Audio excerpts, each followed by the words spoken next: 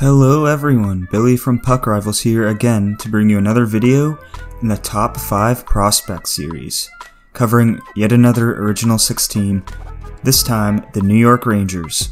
Ever since the Rangers formally announced the team was going to go through a rebuild, they have really stocked the prospect cupboards full of talent.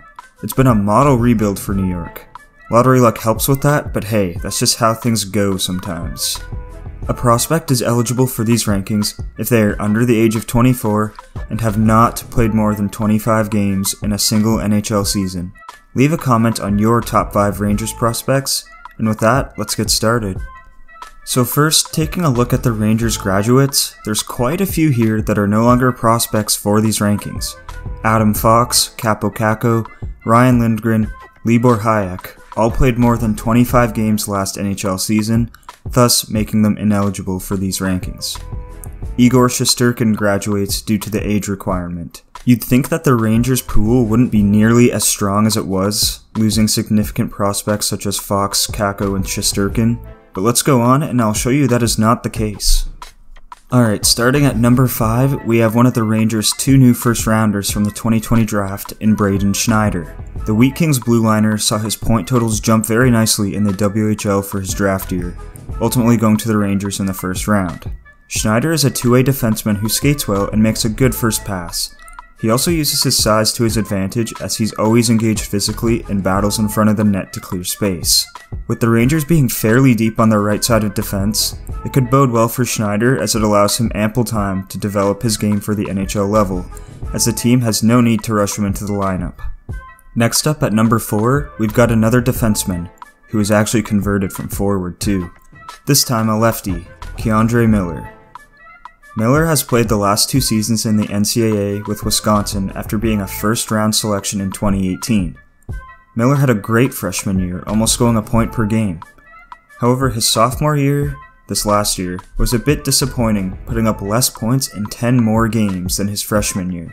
Granted, the team wasn't the best. Still though, Miller is a fine prospect with a lot of raw talent.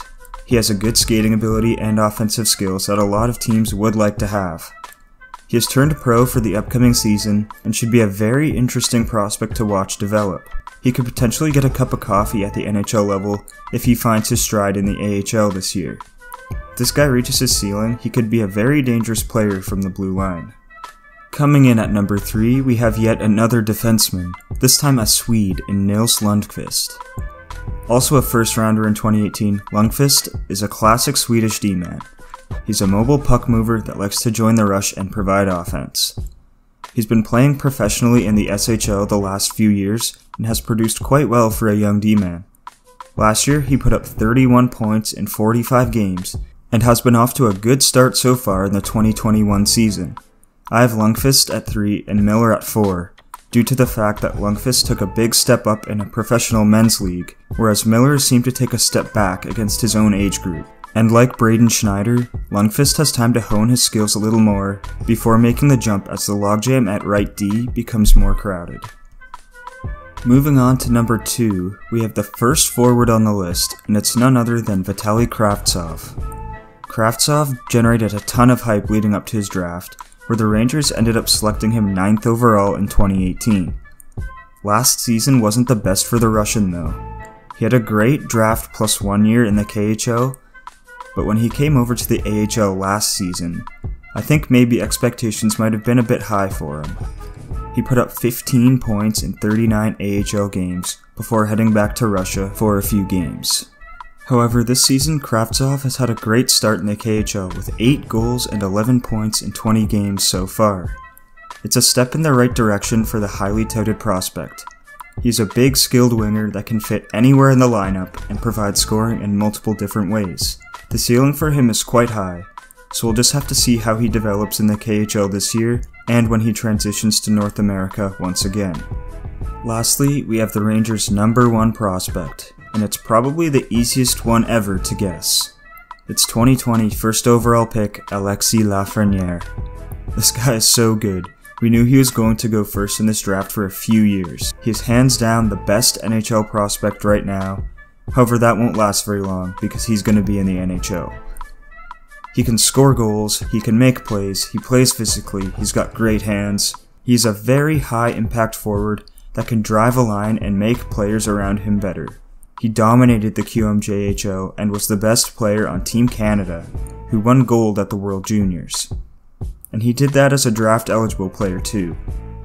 He is ready to make an impact in the NHL right now, and we will see him in a Rangers uniform as soon as the NHL returns to play. You look at Lafreniere and you see a potential franchise player.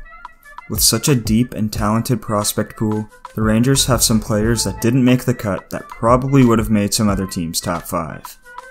For the honorable mentions, we have 2 more defensemen in Matthew Robertson and Zach Jones, along with winger Julien Gauthier. These are players to keep an eye on as well, and although we capped the honorable mentions at 3 players, there's still a couple guys that could have made it. Overall, the Rangers have a very deep prospect pool and one of the best in the NHL. Losing the players they did to graduation, but still having this good of a prospect pool is insane. You could make a very good argument that every prospect in their top 5 could be in almost every other team's top 5 as well. We know that they are loaded up front with players like Lafreniere, Panarin, and Zibanejad, but looking at their D prospects, this team is going to be deep in every area of the game. They've got such a young team with so many talented players still coming up through the ranks. The Rangers are a team to watch out for many years to come, and they are already good enough to be knocking on the door of the playoffs. Let us know in the comments what you think of these rankings, and which team you'd like to see us do next. You can see the rest of the videos of this series in the playlist in the description below. If you enjoyed this video and love hockey like us, then don't forget to hit those like and subscribe buttons. This has been Billy from Puck Rivals, and I'll see you in the next video.